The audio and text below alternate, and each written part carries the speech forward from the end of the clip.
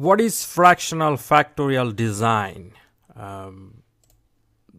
Fractional factorial design runs only a fraction of the full factorial to get all necessary information that we need. So this is a very nice, useful technique.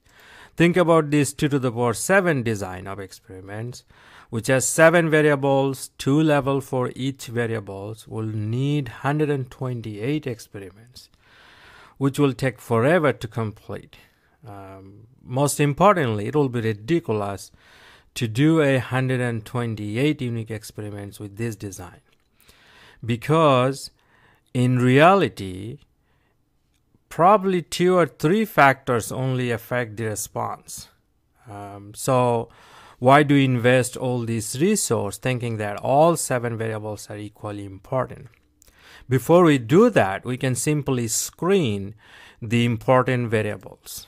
For this example, we can run only 1/16 of that 128 experiments, which is only 8 experiments, and it can provide all necessary information for these 7 variables because 8 experiments has 7 degrees of freedom. You can check the openeducator.com, where I have posted a full video lecture series on fractional factorial design, and it's very simple and easy method, nothing to be scary, and these are explained in a very plain and simple language without using much statistical jargons like any of my other videos.